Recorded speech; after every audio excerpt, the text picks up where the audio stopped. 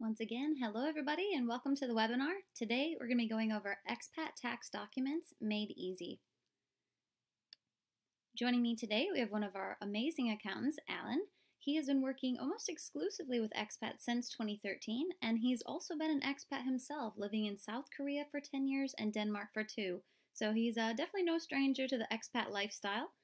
In addition to understanding the intricacies of expat tax preparation, he really excels at guiding individuals through the IRS audit process, leveraging his 7 years of experience as a corporate auditor. So Alan will be joining us later on when we do our live Q&A, so I'm excited for that. And my name is Tabitha. I have been an expat myself as well. I lived abroad for quite a few years, so I know full well the joys and headaches that can come with that. I'm also an IRS enrolled agent, so my goal is really to simplify the tax prep process and help our clients by providing clear guidance and answering expat tax questions. Today you'll be learning a little bit more about who is Greenback.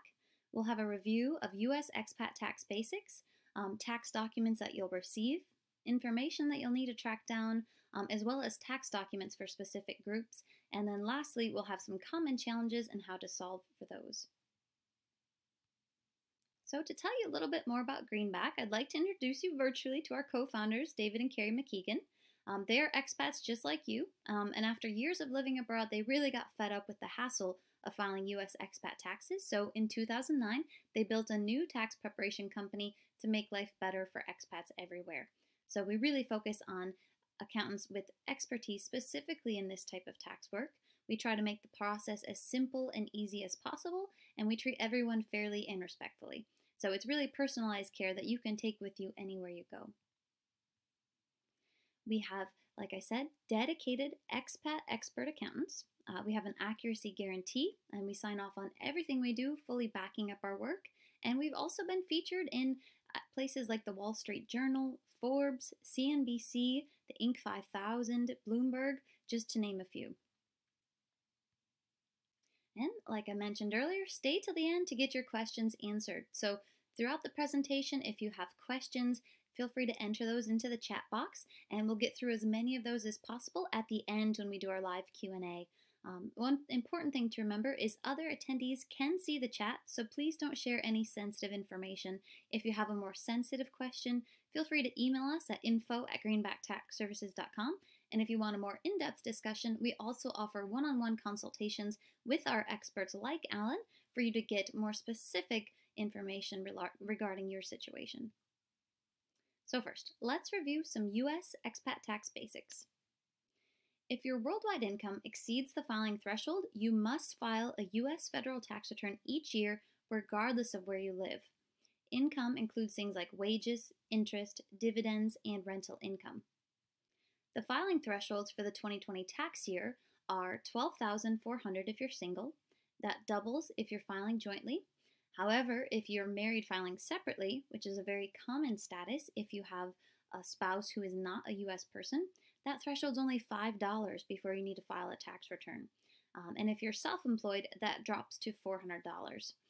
Lastly, if you're head of household, it's a little over $18,000, but there are special rules for who can claim head of household, so you'll want to check with an accountant to make sure you can claim that status.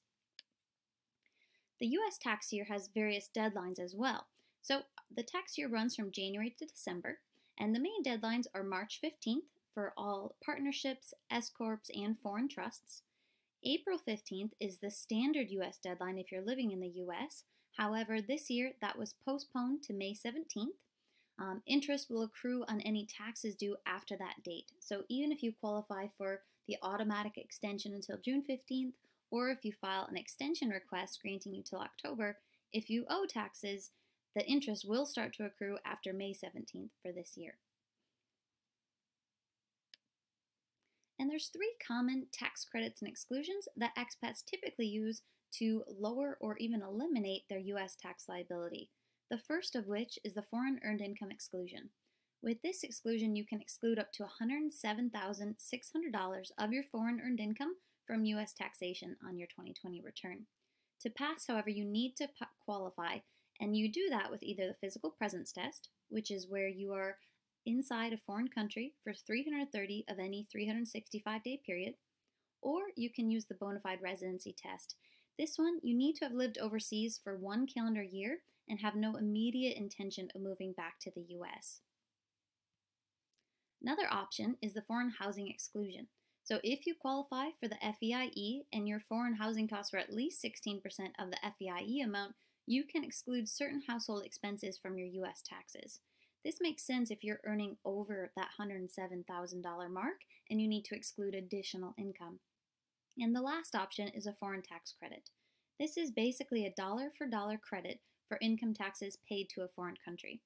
You can't apply this credit to income that was already excluded with the foreign earned income exclusion, but you can carry back or carry forward unused credits to get a refund from prior year or to reduce future taxes. So for example, if you're living in the UK, which has a very high tax rate, oftentimes you're going to have excess foreign tax credits when we go to file the US return. You can, like we said, carry that back a year, or you can carry those forward to future years. There's also foreign financial reporting requirements for expats. So if the combined total of your foreign financial accounts is $10,000 or more, you'll need to file the Foreign Bank Account Report, also known as the FBAR, or the FinCEN Form 114 with the US Treasury. Also, if you have foreign financial assets of over $200K on the last day of the year or $300K at any point, you will need to file Form 8938 with the IRS to comply with the Foreign Account Tax Compliance Act, commonly referred to as FATCA. These amounts are doubled for married filers. So, now that you know the basics of expat tax, these are the tax documents that you may receive. Income statements for wages, compensation, and tips. Based on where you live, you need to find out which form you should be on the lookout for, or you can just request a statement from your employer. So in the US, that form is typically a W-2 form. In the UK, it's a P60 or a P45. Canada, it's a T4 form, a 106 form for Israel, and a 2 NDFL form in Russia. You'll want to research your country that you're living in and see what form they use for reporting income. Also, any interest and dividend income, regardless of how small the amount is, needs to be reported on your US tax return. If you have US-based institutions, they'll send you a Form 1099 to show the interest paid out, along with any dividends. If you're in another country, you might not get a form, so that will be up to you to keep track of the interest you've received. Also, if you purchased any stocks or securities, your broker will typically send you a statement with all of the purchases and sales of stock or other securities from the relevant tax year. These numbers will be used to report capital gains and losses on both US and foreign investments. So again, if you have US investments, typically they will send you a tax form. If you're living in a foreign country, it will be up to you to keep track of what was sold during the year.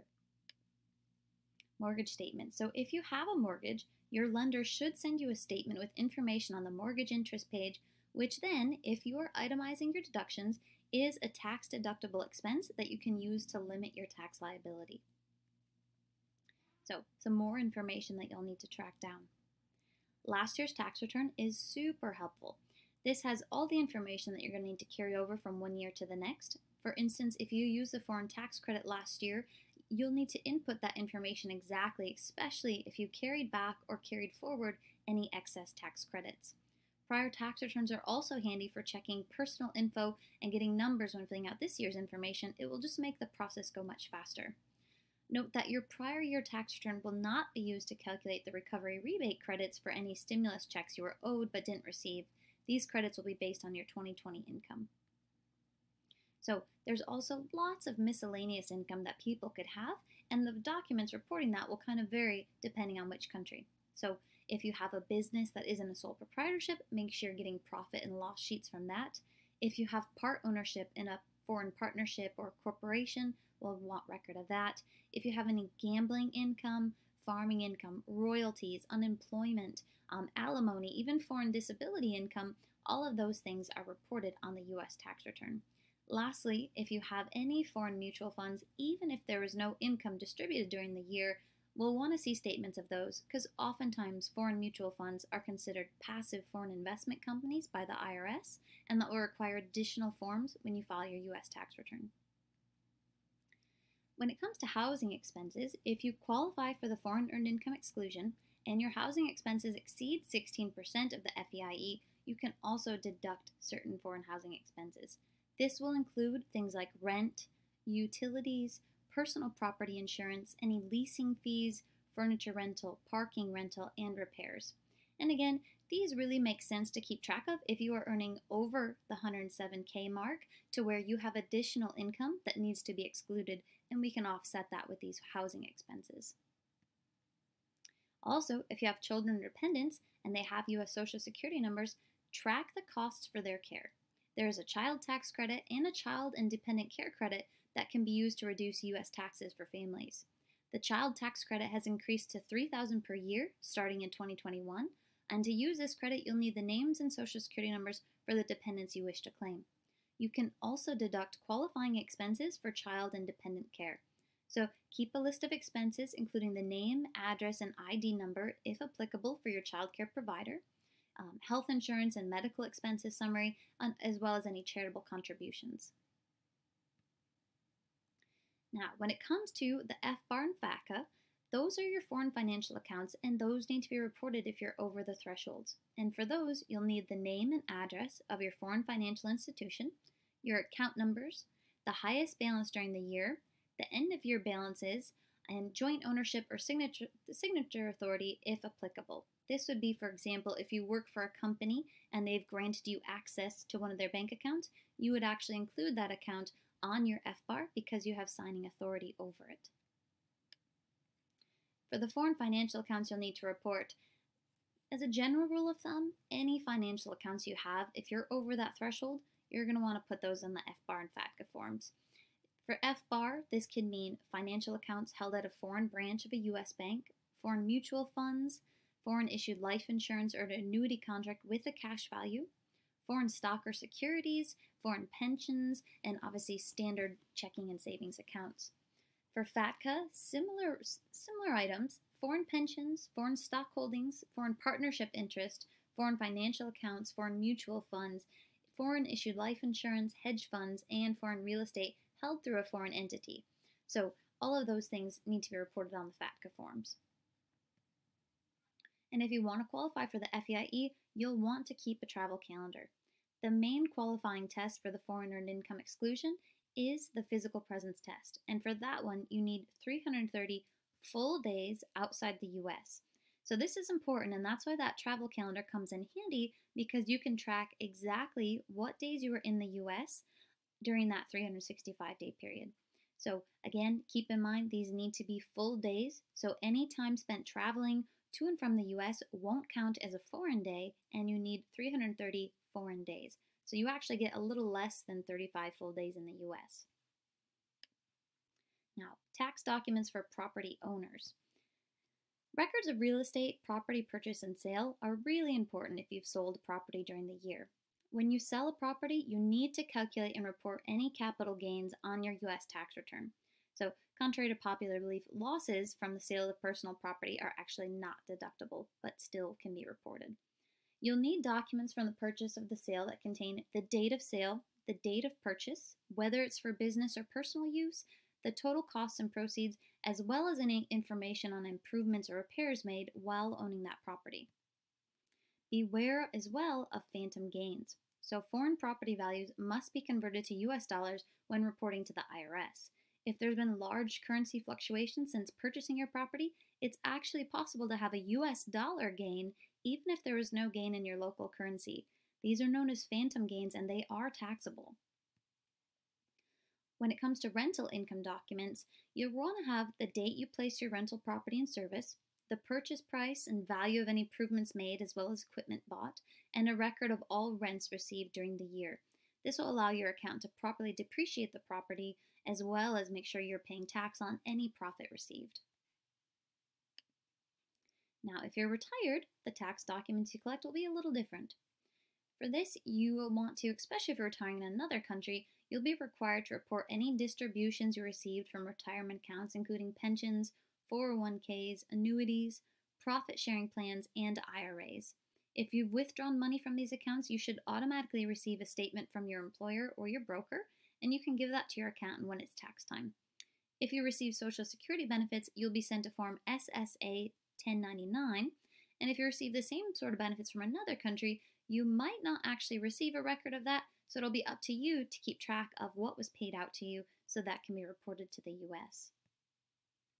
If you're self-employed, the documents that you'll need are really related to any income and expenses that you had. So to help lower your US income tax liability, you are allowed to deduct expenses that are considered both ordinary and necessary to generate self-employment income. These expenses include the cost of goods sold, home office expenses if you're working from home, business use of equipment and vehicles, etc. Also, keep a record of where you're paying self-employment taxes. The US fortunately has totalization agreements with many countries to help avoid double taxation for social insurance taxes like Social Security and Medicare. If the totalization agreement states that you should pay social insurance taxes to your host country and not the US, you'll need a certificate of coverage from your local Social Security agency to show that you're paying self-employment taxes there. This will prevent you from having to pay self-employment tax again to the US. So, if you're behind on your US taxes, the information gathering process is a little more complex only because you have more years to gather. So the most common way to get caught up if you're behind is with the streamlined procedure. The IRS streamlined filing procedure allows you to get caught up by filing 3 years of late returns as well as 6 years of FBAR. So you'll use the same steps that we've outlined earlier when it comes to gathering documents. You'll just do so for 3 years and you'll get bank details for 6 years. Along with that, you'll also file a Form 14653 to certify that your tax delinquency was non-willful. While this may sound daunting, given the number of years, the advantages of becoming compliant penalty-free are huge. These include major cost savings and avoiding serious penalties like losing your passport, hefty penalties, or even criminal charges. Also, if you haven't filed for many years, 10 plus years, with the streamlined procedure, you can get back on track by filing just the 3 years of late returns, which is obviously a huge time savings versus trying to go back and file for every year that you've missed. So there are definitely some challenges, especially for expats. Here are a few ways to help solve those. So missing a tax document. The easiest way to solve for that is to contact the issuer. So if you're missing a tax document, don't ignore it. Contact the issuer. In many cases, this will be your employer or your broker, and have that resent. It could have been lost in the mail or otherwise misplaced. Even if you didn't receive it, especially if it was a US-based fund, it was likely still reported to the IRS. So if the IRS received, for example, a W-2 or a 1099 in your name, and they don't see that information reported on your tax return, that will likely trigger an audit, and they'll want to see that reflected or amended to correct. Also, if you're having a hard time receiving mail overseas, use a virtual mailbox to receive US mail while abroad.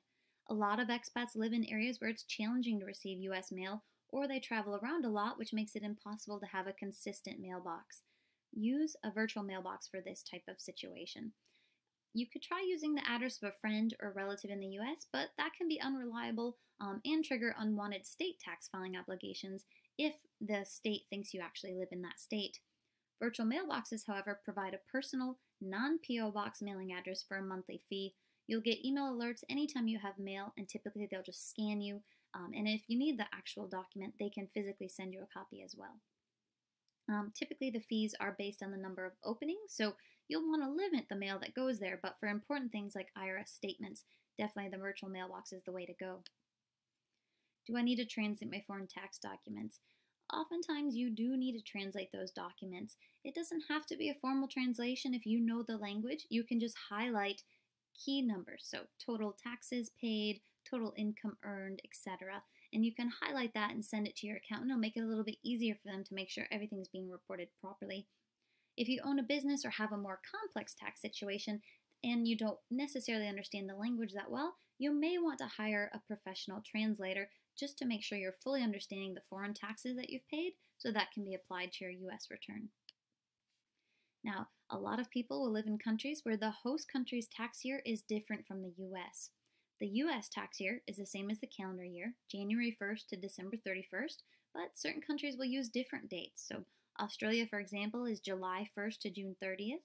The UK is April 6th to April 5th, and Costa Rica is October 1st to September 30th. So living in a country that has a different tax year in the US, make sure to keep monthly pay stubs to make it easier to see how much you earned between January to December.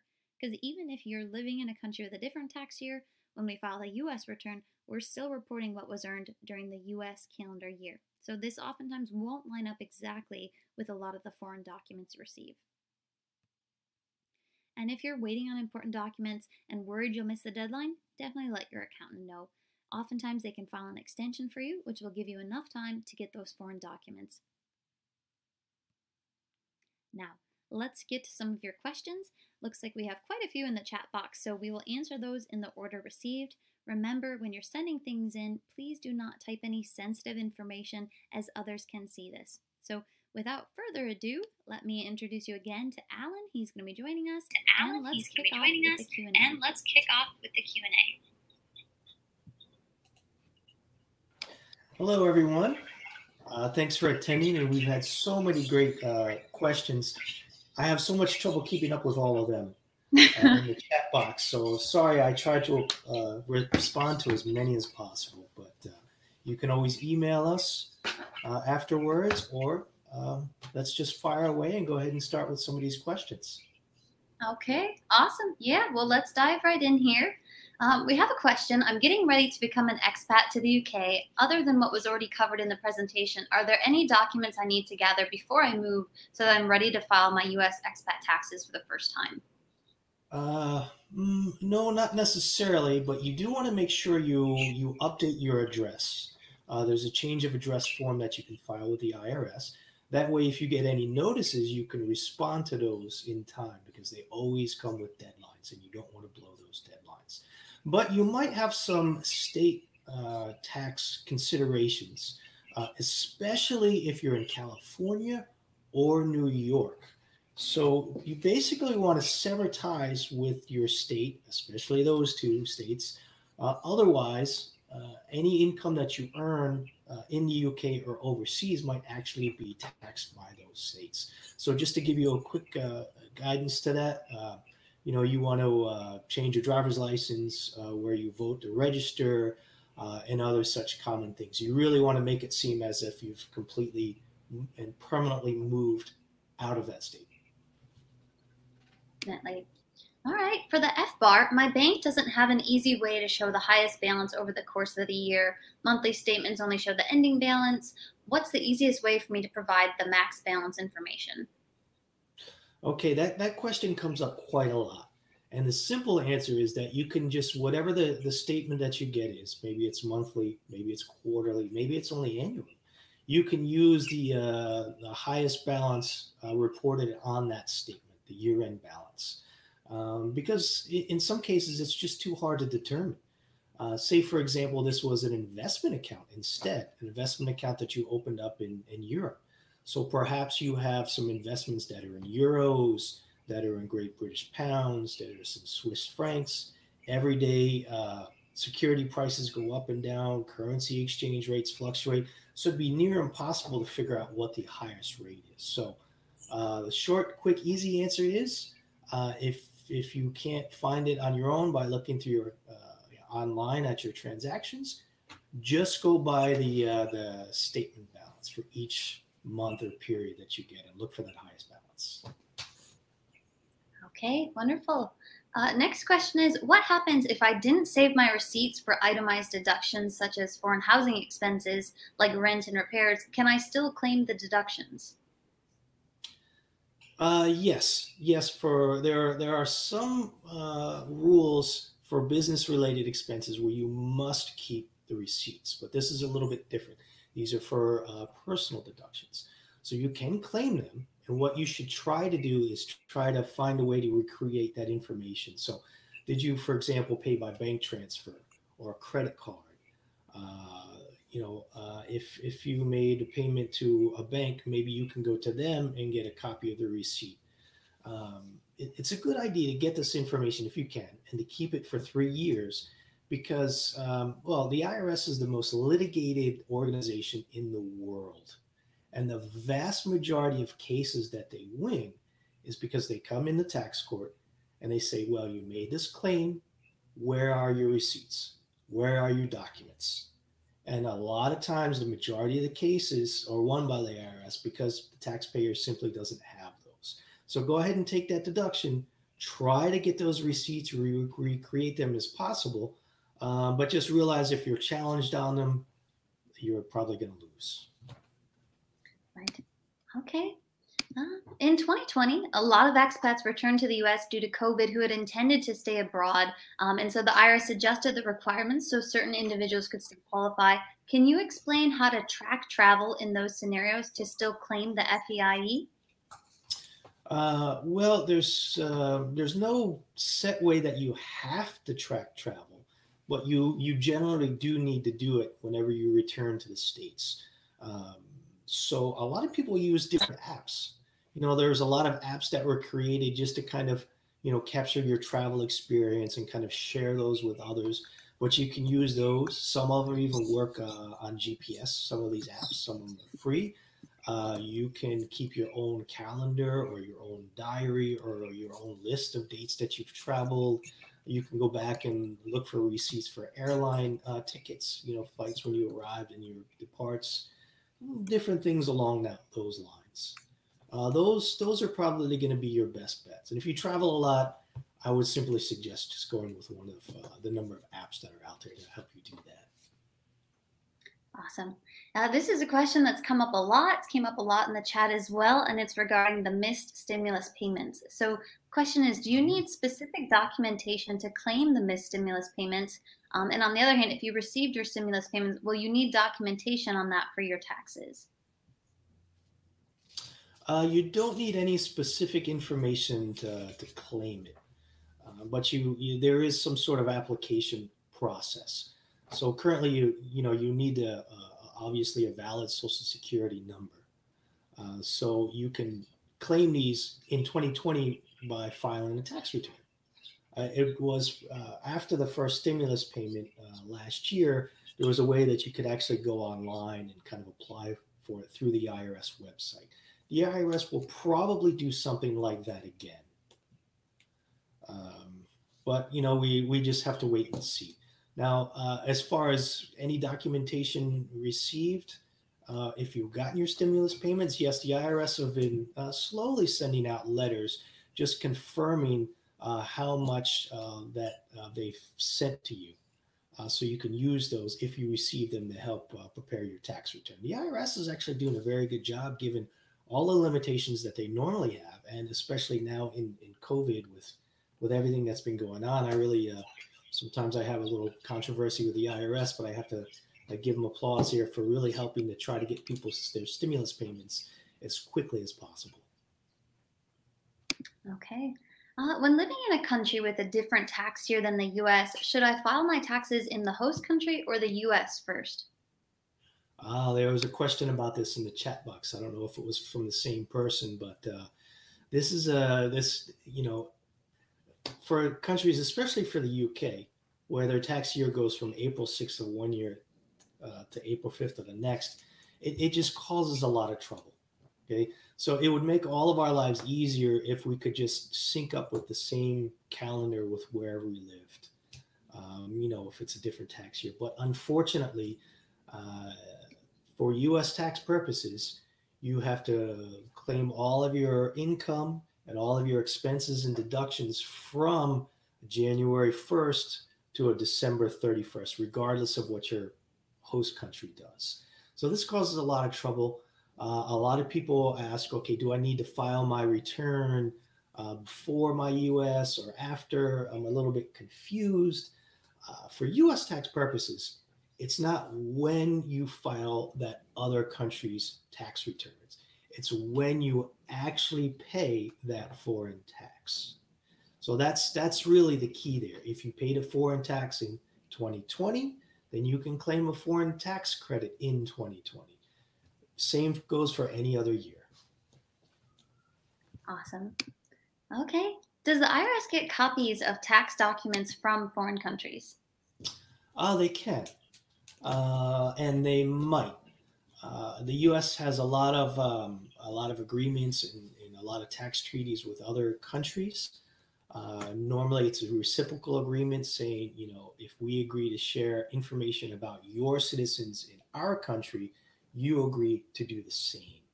So the way I believe it normally works, they're a little bit secretive of this because, of course, they're out there really just trying to catch, hardened criminals, is normally they make sort of a general request from a bank. They'll call it maybe a John Doe summons. They'll say, for example, that's what they did in Switzerland years ago. They go to the Swiss banks. They say, give us information on every account in which a U.S. citizen is an owner or a signatory.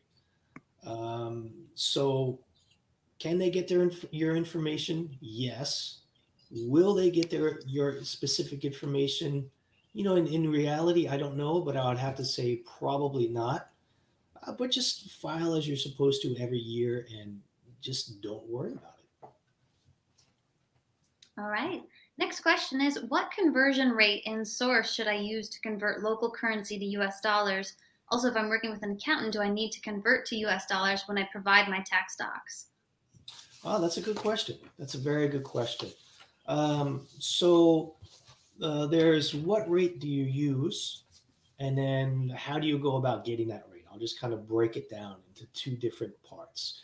Okay, so generally you can use the rate on the date of the transaction. So what I mean is if you get paid on the 25th of every month, you can use that foreign exchange rate, on the 25th of that month to convert your salary to US dollars. Uh, Sometimes you're paid differently. If you own a business, you have income and expenses going out, not evenly throughout the year. So in cases like that, or basically all cases, you can also use the average exchange rate. Okay, now where do you get these exchange rates? Okay, the IRS has some listed on their website.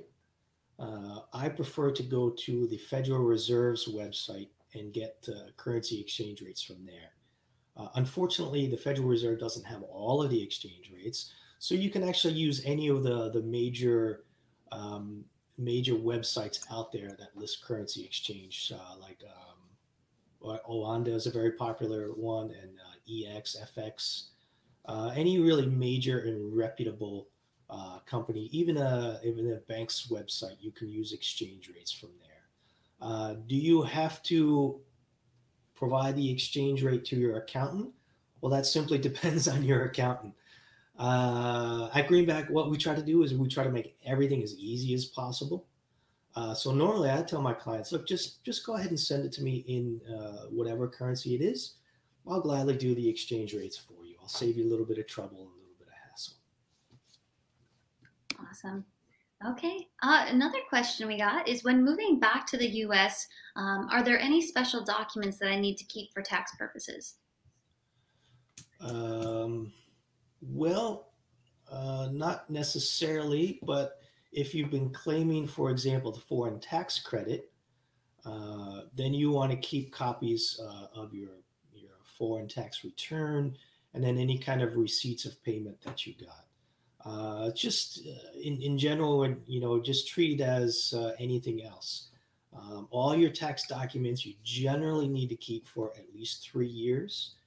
Probably better to keep it for 4 or a little bit longer. In case you're ever challenged by the IRS, you need to have that kind of document or that support. But coming in from a foreign country, I'd say that would be the first thing that comes to mind. Just that to support the foreign tax credit or any banking records you have to support the amounts you reported on your F bars. Okay, wonderful. Next question. This is a big one. This showed up in the chat quite a few times as well. But Okay. passive foreign investment companies, PFICs, these have special requirements. They're often needed when folks have mutual funds. The question is, can you talk a bit about what expats should watch for and what documents they'll need if they do have these foreign mutual funds? Oh wow, that is a bomb of a question. So get online and Google PFIX, and what you'll see is don't do it, sell it, get rid of it right away, avoid, avoid, avoid. And honestly, that is the best general advice. So why is that? You're simply going out and you're investing some of your hard-earned money. You're living in another country. You're doing it in another country. What's the big deal that it's in a foreign country? Well, for some reason, the US created these really complicated tax rules about PFIX. And I could easily talk about this an hour, but I won't bore everybody. Let me just give you the highlights. Okay, so number one, What is a PFIC? PFIC stands for Passive Foreign Investment Company. So it's generally when you have an investment account outside of the United States and you invest in a foreign mutual fund or an exchange traded fund.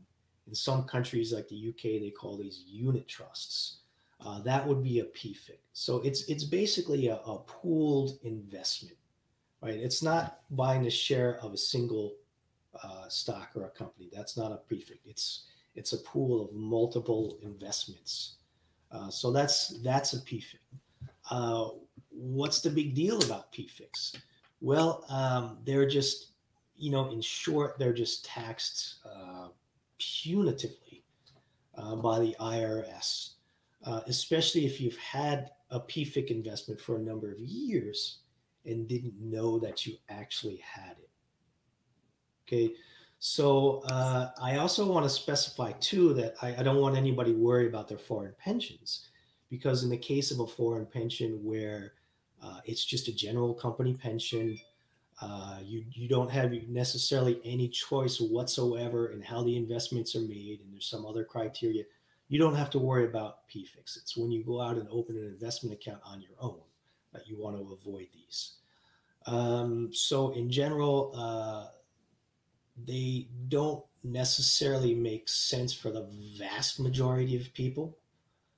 It's better just to simply maybe open an investment account in the United States to avoid these altogether. Definitely. Okay, next question we have is how do you report a pension scheme opened by your employer, and what information would you need for that? Okay, well, that's a pretty tricky question. So I'll start with you just started a pension, right? And you haven't received any distributions from it yet. Because there's really a lot to it. It varies really depending on what country this is from, how the pension was set up, if there's a tax treaty, there's many things to consider. So your company sets up a pension for you. Great, fantastic. We all need to save for retirement. You will probably have to report that on an FBAR or foreign bank account report if it's over the threshold compared with all of your other accounts. And you would report the name of the pension administrator, your account number, the highest balance if you know it, and some additional information as well.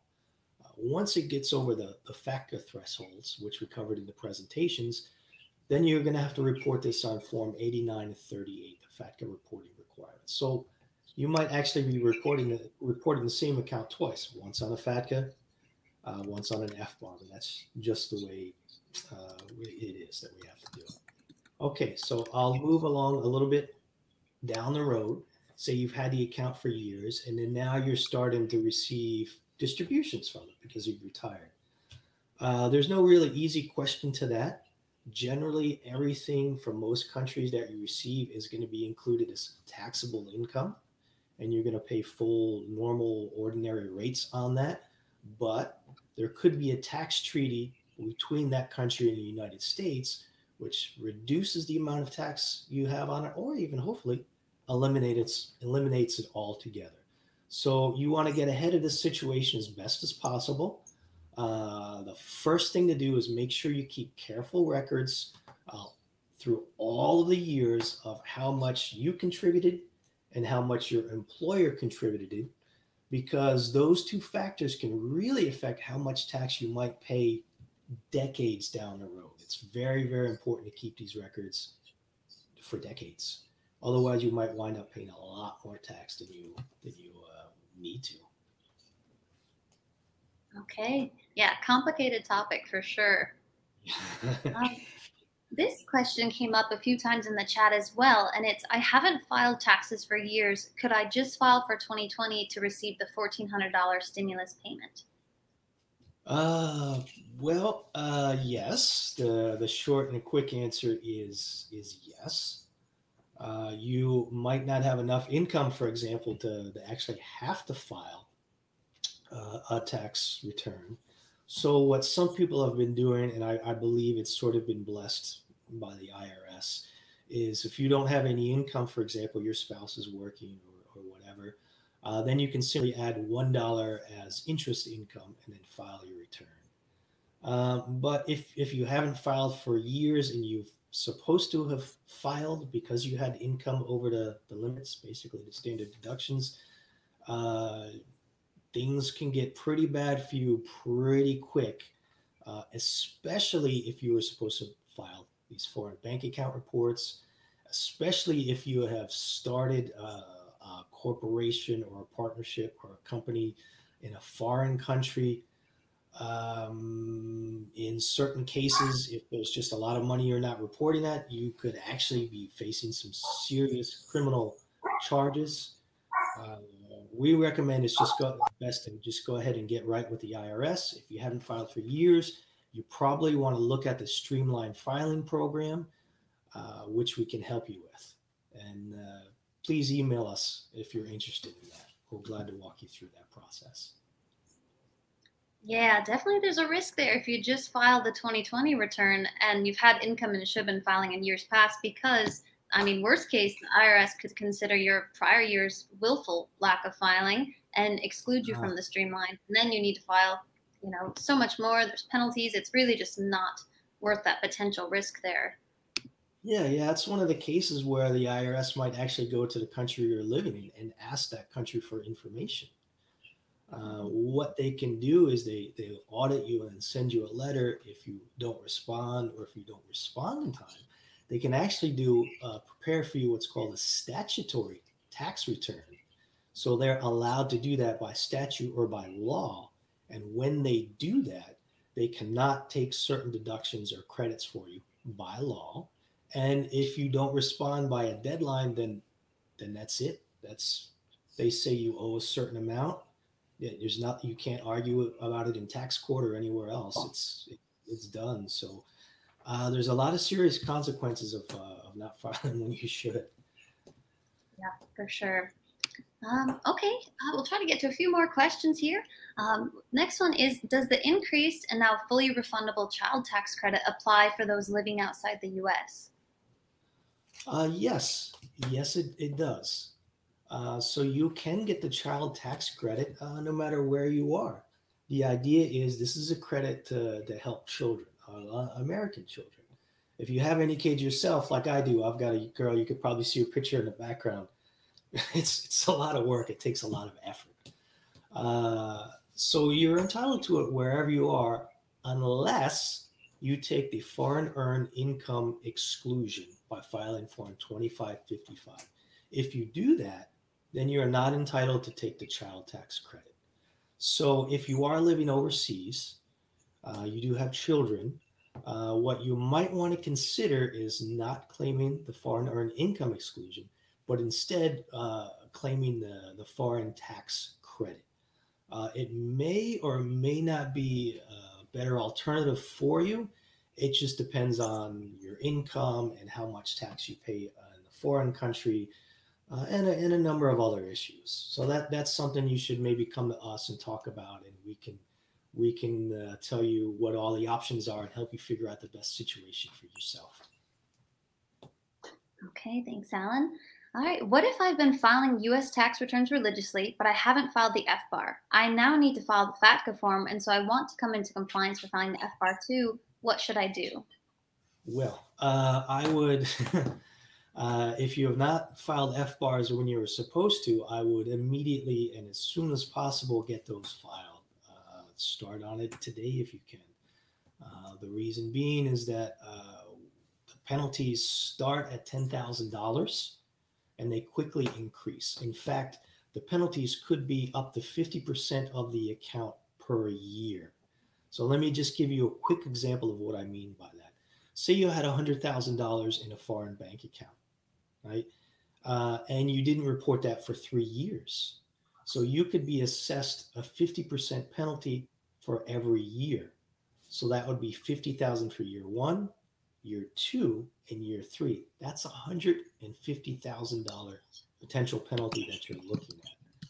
You, there is not going to be any good result if you get caught or questioned about not filing F bars when you should have. So really, you give this issue some urgency. Get your F bars filed as absolutely as soon as possible so you don't have to worry about some very harsh penalties. Contact us if you need help. Definitely. Yep, we help people all the time get caught up on their F bars. And I'll pop over a link in the chat real quick. There are some programs in place, and definitely, chat with us, see if you qualify for one of those just to get some penalty protection when you're getting caught up on things. Yeah. All right, next question. Yeah. Next question is, can I claim the foreign housing exclusion as a lump sum if we own our apartment and we pay it off? No. There's specific rules about that. The foreign earned housing exclusion specifically doesn't apply to mortgage payments or the purchase of a home. It's only for a couple of very specific things. It's for if you rent your home, it's for utilities, except for telephone and cable. It's for housing insurance, like rentals insurance that you have. If you rent furniture or fixtures, you can claim that. Small repairs, generally I say $500 or less that you pay out of your own pocket. And for if you have to pay for parking near your home, not where you work, but near your home. But specifically, the law states that you can't claim that for owning an apartment. It's all for expenses regarding renting an apartment. Okay, thank you. If I invest in a foreign company, will I have to pay US taxes on this? If so, where would I add the amount on my tax return and what documentation will I need? Okay, well that sounds like a straightforward question, but that really raises a number of questions in my mind, which is okay. They're not necessarily bad. I'm not trying to discourage you from doing this. It might be a great idea, but first of all, you have to report all of your worldwide income on your U.S. tax return, no matter where you get it. So the question comes into, okay, how do you characterize this income, or what type of income is it? Okay, so you might be receiving a dividend from the company. You'll have to report that as dividends. Normally, that would be an ordinary dividend. You might be able to get ordinary dividend treatment if it was a corporation formed in the U.S. possession, or if it's a corporation in a country that the U.S. has a tax treaty with. You might, well, when you sell the investment, if you ultimately sell the investment, right, then you have to calculate the profit or loss that you had on that, and that'll most likely be a capital gain or capital loss. Those are really the general categories that you're looking at. Basically, a dividend, and then when you ultimately sell the stock, looking at the gain or loss. It gets a little more complicated if this is structured in a different way. For example, you're part of a partnership, or you're part of a foreign company and you purchase the shares through a foreign company. Also, what's your role with this company? Are you simply an investor, or do you actually work for the company as well? So there's a lot of other issues to potentially consider. But that's the short and easy answer that I can offer right now. Yeah, and you'll want to be careful with the ownership percentage as well, because typically once you own more than 10% of a foreign corporation, then you get into 5471 requirements. If it's more than 50% owned by US persons, it's a whole nother mess of forms that you'll need. So it's definitely something to speak with an accountant about before you kind of take that plunge and start investing in foreign corporations. Oh, that's an excellent point, Tabitha. Thanks for bringing that up. Okay, next question. And actually, Alan touched on this a little bit earlier in that question when he mentioned that worldwide income is reported. We have someone that asks, I'm living in a country with a tax treaty. Do I still need to report my income if it's going to be exempt with the treaty? Yes, you do. You still have to report it. You have to report all of your worldwide income, even if there's a tax treaty in place. And then basically what you do is through the tax treaty, you file a treaty-based position, and then you do what's called resourcing the income. So even though it was earned, for example, maybe it's investment income earned in the United States, the treaty allows you to consider it as if it's earned in the foreign country that you're living in, and therefore allows you to claim a foreign tax credit against it. Typically, that's how it works. Or in this case, there could just be an exemption. Perhaps it's a treaty with the UK where Social Security is simply exempt. In that case, you there's a couple of different ways to two different approaches to report something like that, where you would have zero income on your U.S. tax return. The first is to simply leave it off your 1040, and I don't recommend doing that. What I recommend in cases like that is first you add the income, and then you subtract the income. You show it those two things specifically on your tax form. That way, you're giving the IRS a full view on all of your income, and that's by far the safest approach to take. Otherwise, if you get audited, they might have suspicions that you're trying to hide income, even though it's you're not. But that's by far and large the safest way to do it. Add your income and then subtract it. Sure. All right. Okay, I have a question here. I make $50,000 and I'll owe nothing for federal tax if I claim the foreign earned income exclusion. Does this bar me from contributing to a Roth IRA? Yes, and I'm very glad that this question came up because making IRA contributions while overseas is a mistake that I unfortunately see a lot, and it can be a very costly mistake. So, if you want to make a IRA contribution, whether it's a traditional IRA or it's a Roth IRA, you need what's called earned income. There's so many different definitions in the tax code. What earned income is straightforward. It's income that you earn from salary or from wages, bonus, commission. If you own your own business as a sole practitioner, for example, self-employment income, those are all earned income. So if you earn 50,000, for example, then you take the foreign earned income exclusion, right? You subtract 50,000, so you're left with zero earned income. So if you make any kind of IRA contribution, you're looking at a 6% penalty per year for an excess contribution. Okay. And then, so you want to take that contribution out as soon as you can because that adds up every year.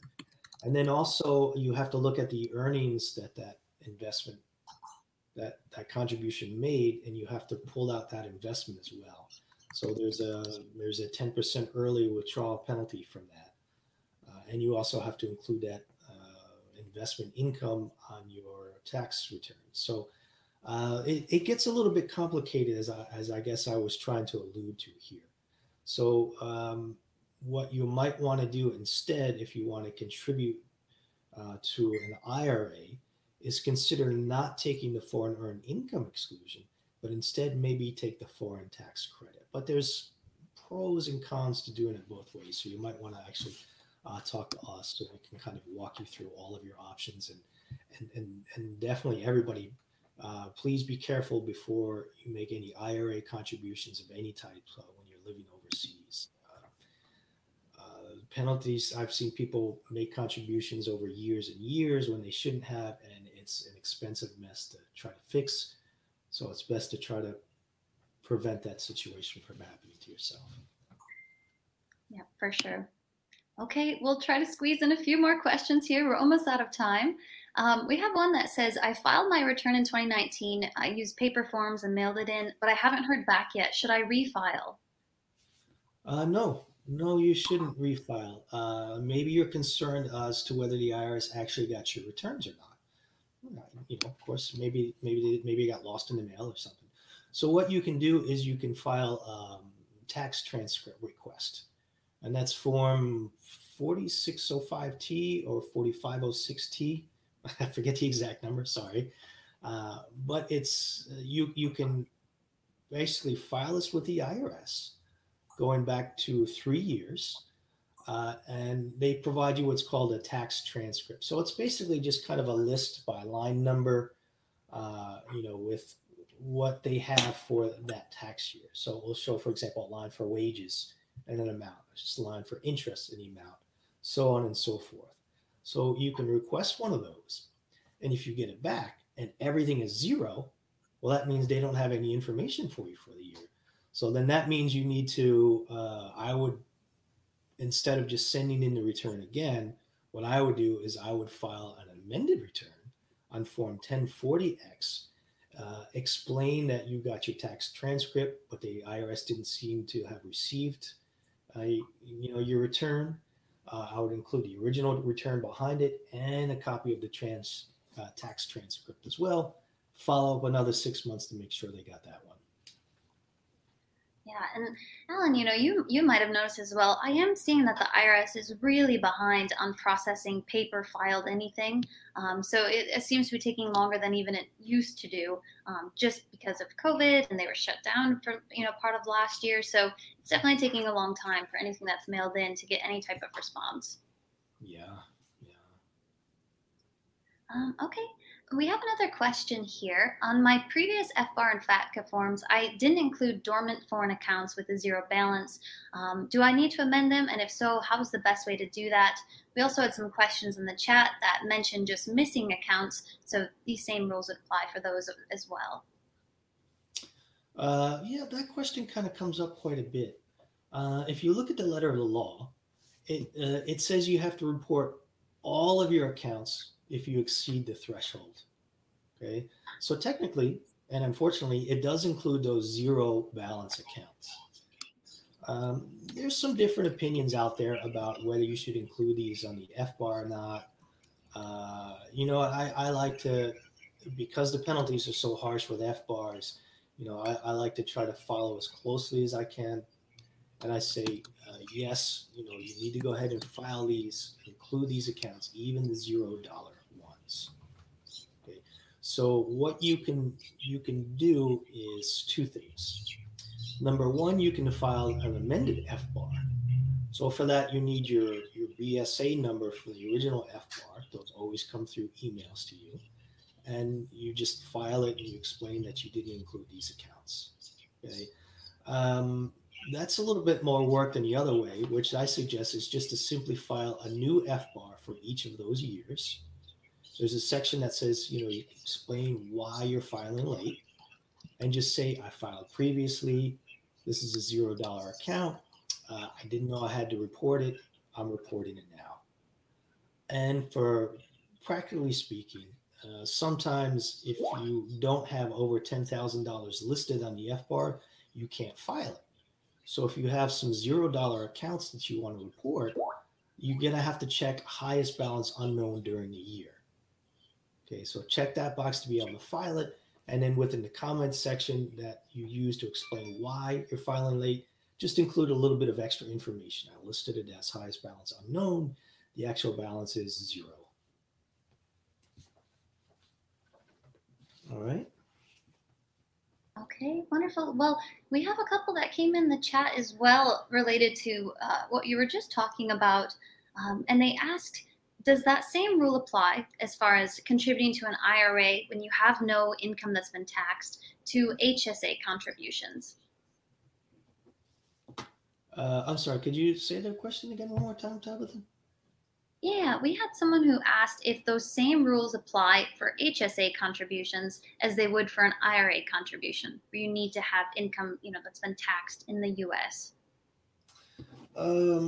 Yes, but there's the additional requirement of the HSA health savings account is, generally you have to have a high deductible insurance policy.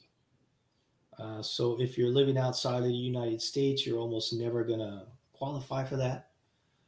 So this is yet another case where you would be making excess contributions subject to 6% per year that's left in there, as well as some additional penalties. And it could turn out to be a real mess that you want to get straightened out as soon as possible. Okay, wonderful. Okay, everybody. Well, we are officially over time here. There's a couple questions that we weren't able to get to. So, again, if you guys have questions you still want to discuss, feel free to email us, info@greenbacktaxservices.com. And then also we do offer one-on-one consultations with our accountants. And those are perfect if you have really specific questions to your situation, or if you just want to have a lot, more of a tax planning session to really make sure that your financial situation is in order, if you're abroad or if you have income abroad, etc. We do those all the time. They're super helpful. As you can see, Alan is a wealth of information, and all of our accountants on the team are really fantastic. We only hire the best of the best, and we really pride ourselves on that. So thank you so much, Alan, for all of your time today. Thank you all for joining us from all over the world. This has been so wonderful. Again, we did record this, so if anyone has to hop off or if they just want to go through and hear everything again, check out that recording afterwards. Okay, thanks, Thank everybody. you for attending, everyone. Bye.